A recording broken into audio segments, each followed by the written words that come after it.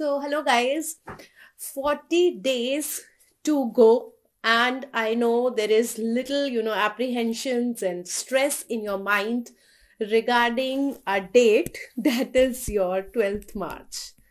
12th March 2022 will be a big date, and we all have been waiting for this date, but now there are little apprehensions, little self-doubt also, and basically we are struggling what to study, what to leave, and how to go about it.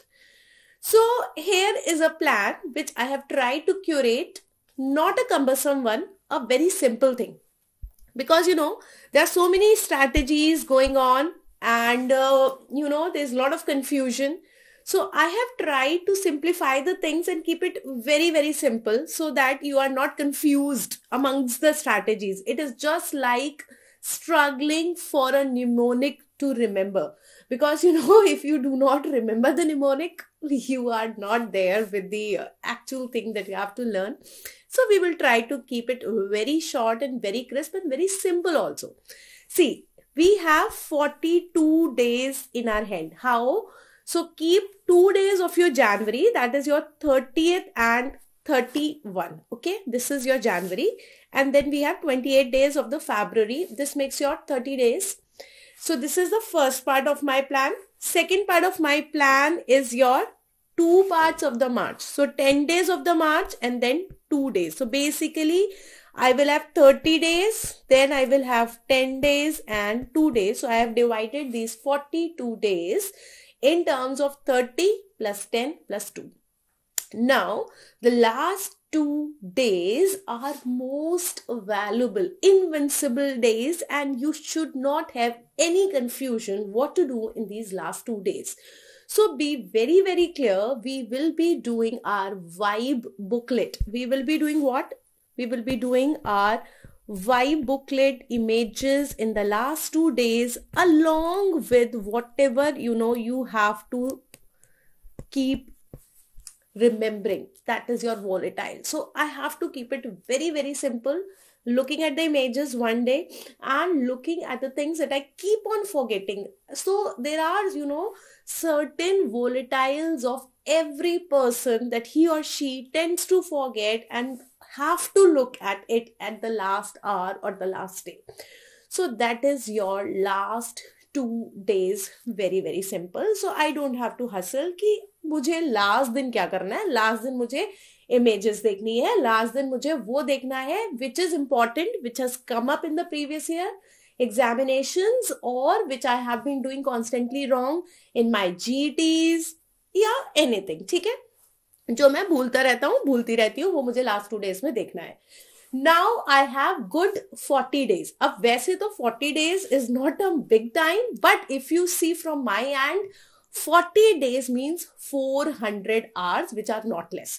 तो I have been very realistic actually. जो मैंने divide किया है वो सिर्फ 10 hours per day किया है. I have seen so many strategies which have been defined taking 13 to 14 hours per day.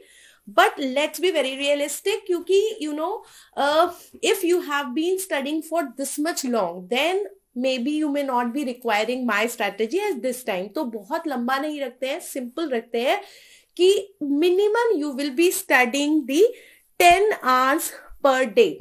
So you have 300 hours. Now that looks a doable time where you are able to complete your subjects, and then we will have next 10 days. So next 10 days, 10 into 10, again I will have good 100 hours, and then 20 hours I have kept for my images and the volatile. So that gives me a sense of completion before going to the examination. Always remember, there is no end to the good. There is no end to the volume of the content that may be going inside your head. But definitely there is a limit up to which you can remember and you can keep in your heads.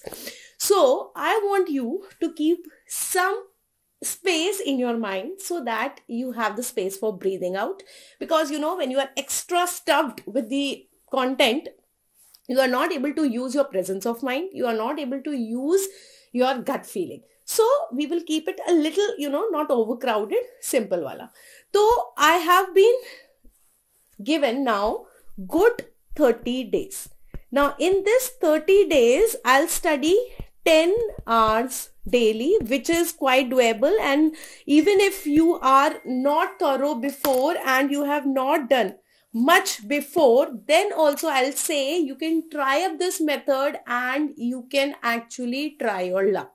So I have seen people, I'll not say that they will be in the first 1,000 rank, but they have scored a decent rank going by this way. So you have got 30 days or 300 hours and studying daily for 10 hours.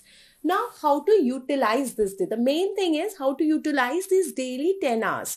So daily 10 hours may I'll be dividing it into 6 hours and 4 hours.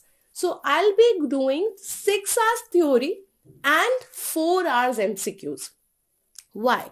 Because I'm taking for granted that you have actually at least have gone once through this course, or even if you have not done it very, very well before, then you have ample time, 6 hours to do for the theory.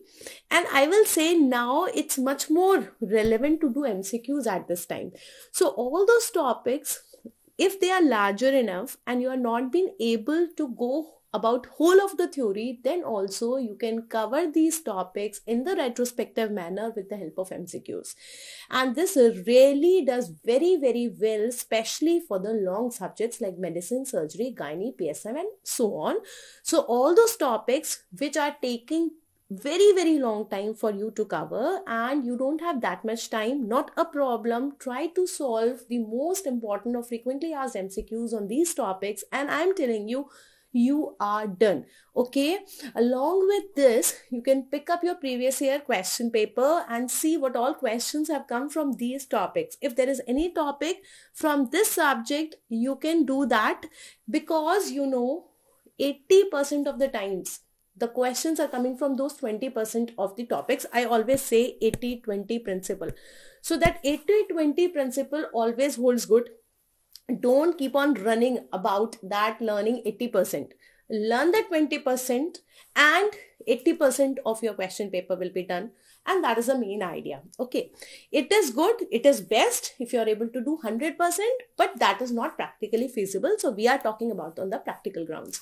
So I have divided this in 6 hours theory and the 4-hour MCQ. Now what you can do, you can even divide this 4 hours MCQs into 2 parts.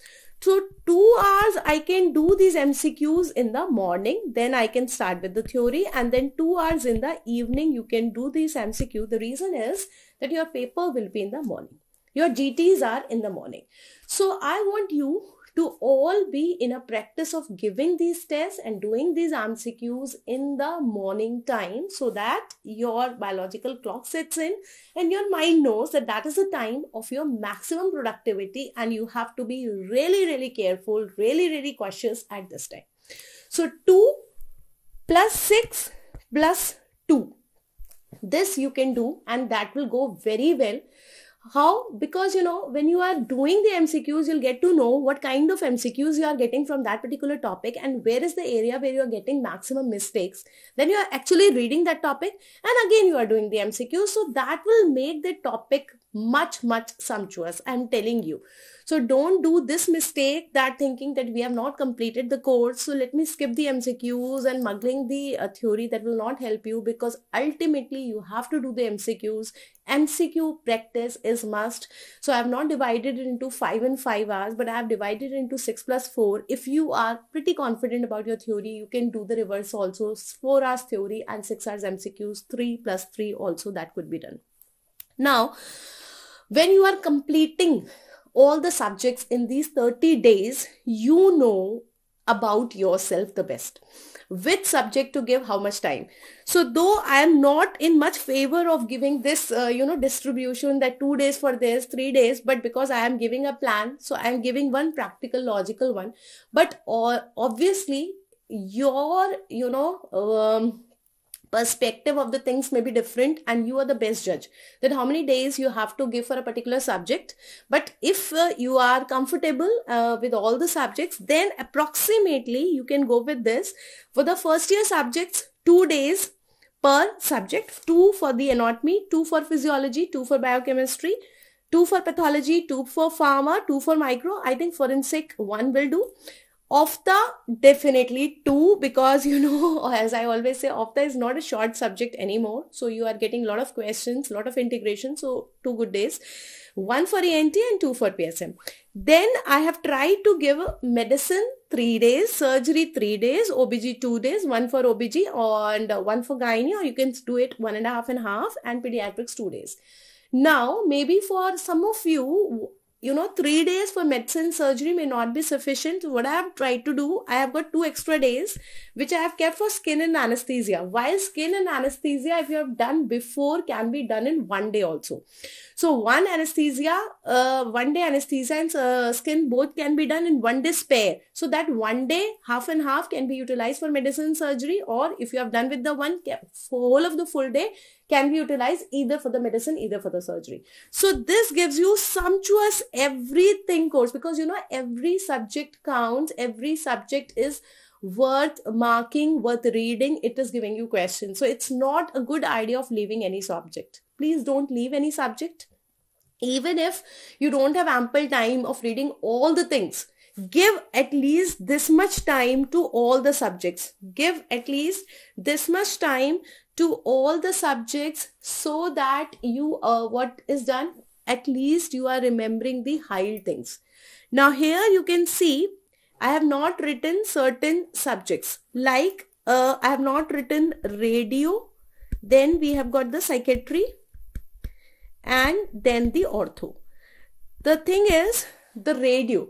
Now radio you have to do along with the surgery only, because maximum radio will be covered with the surgery, with the medicine, with the OBG.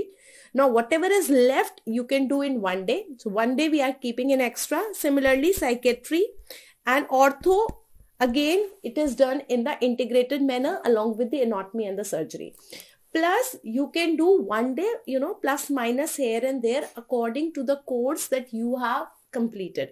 So if you are requiring only maybe 1 day for the PSM, or you are requiring 2 days for the surgery, then that 1 day can be kept there. Now we will be talking about the GTs. That is again very, very important. How frequently we should give the GTs. So always remember that you have to give GT at least in 2 weeks. Even I know toppers and rankers who have been giving GTs every week, but at least I will say give it at least once in 2 weeks. And along with this, the analysis of this GT is again very, very important. So giving the GT is of utmost importance, and reviewing that GT is even more important, because no matter how much you are studying, it is very, very important to review your work. So if you keep on working and working without actually monitoring your progress, without monitoring where you are going wrong, I bet you cannot improve. You can improve only when you know your weaknesses. So please ponder on giving GTs. Yes, you may not be getting very good scores in GTs. You may not be satisfied. Sometimes it happens, and I think most of the times this will happen. But the thing is that you don't have to see and be affected by the score of your GT. You have to be affected by your final score, and in order to improve your final score you require these GTs. So they are not actually testing tool, they are learning tool. Use them as a learning tool. Learn by giving GTs. You actually mature by giving more tests. You require that patience of sitting that much time, comprehending the questions, approaching the questions, how you are able to remember the things, what are the things that you are forgetting, application of certain things. So you need GTs, okay? And no matter how hard you are feeling, but you have to give that.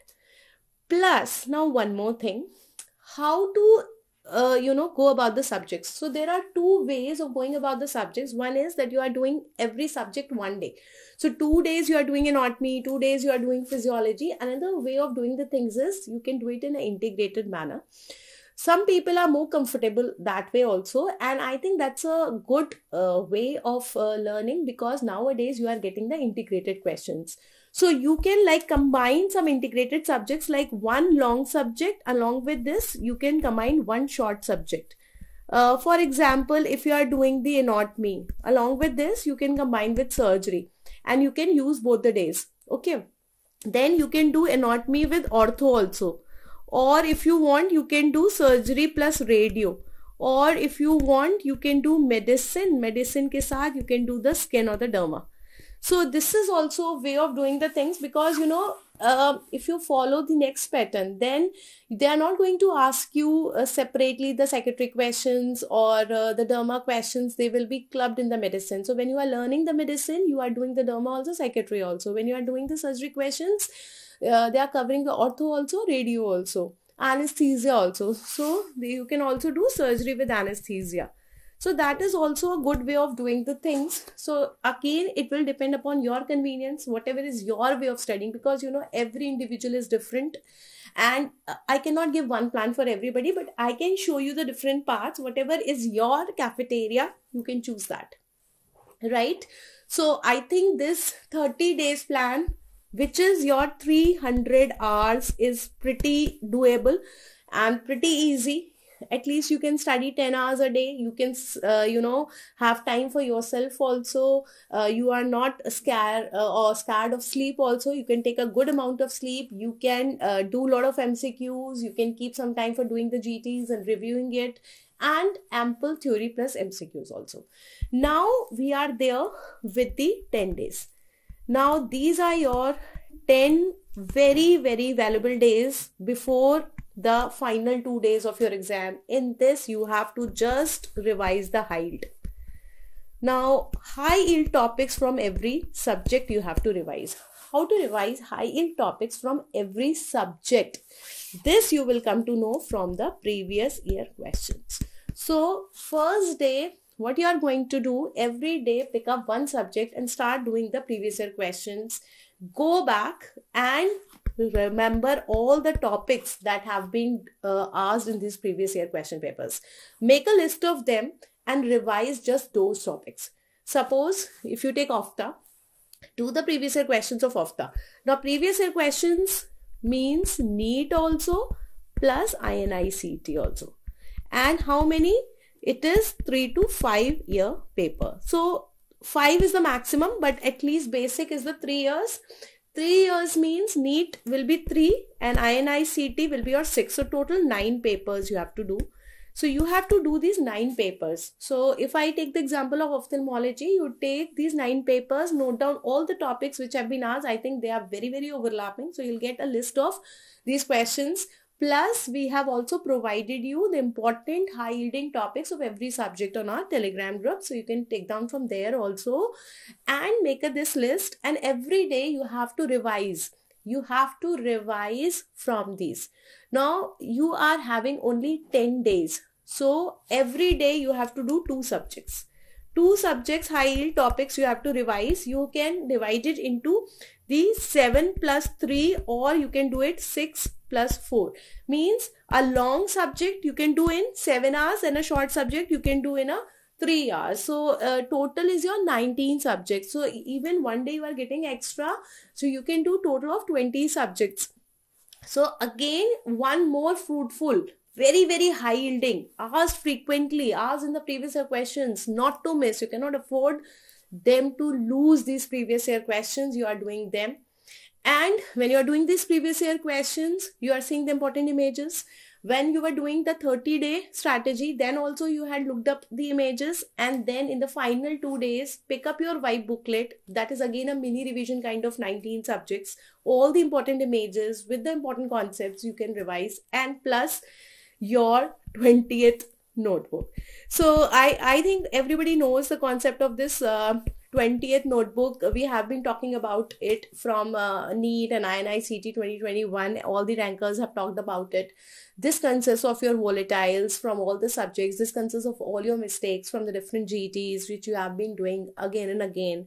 And the final 2 days is a great time, okay, apart from the 10 days, that you can look upon them, you can improve upon them, you can strike your mind that yes, I have been doing this mistake again and again, I don't have to repeat this mistake, and you are there.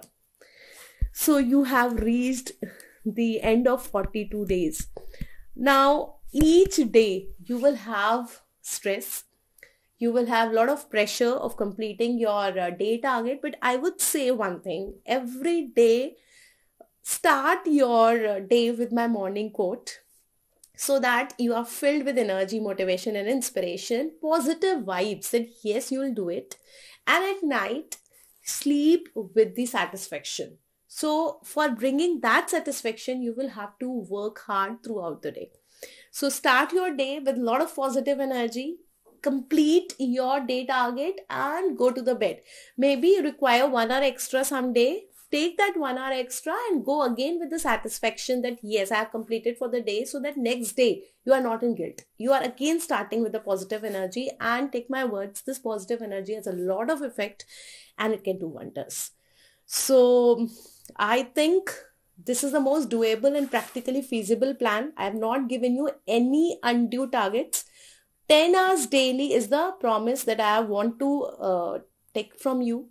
Just I require 10 hours daily till 12th of March and your pledge that you are going to attach to this plan, and definitely you are going to rock in the flying colors. In case of any query, you can always message me on any of the social media platforms, on my Telegram group. You can follow me on Insta as well as the Facebook group. The links of all these will be given in the description box. Thank you and have a nice day, and I wish you, all of you, a very, very, successful NEET PG 2022. Thank you.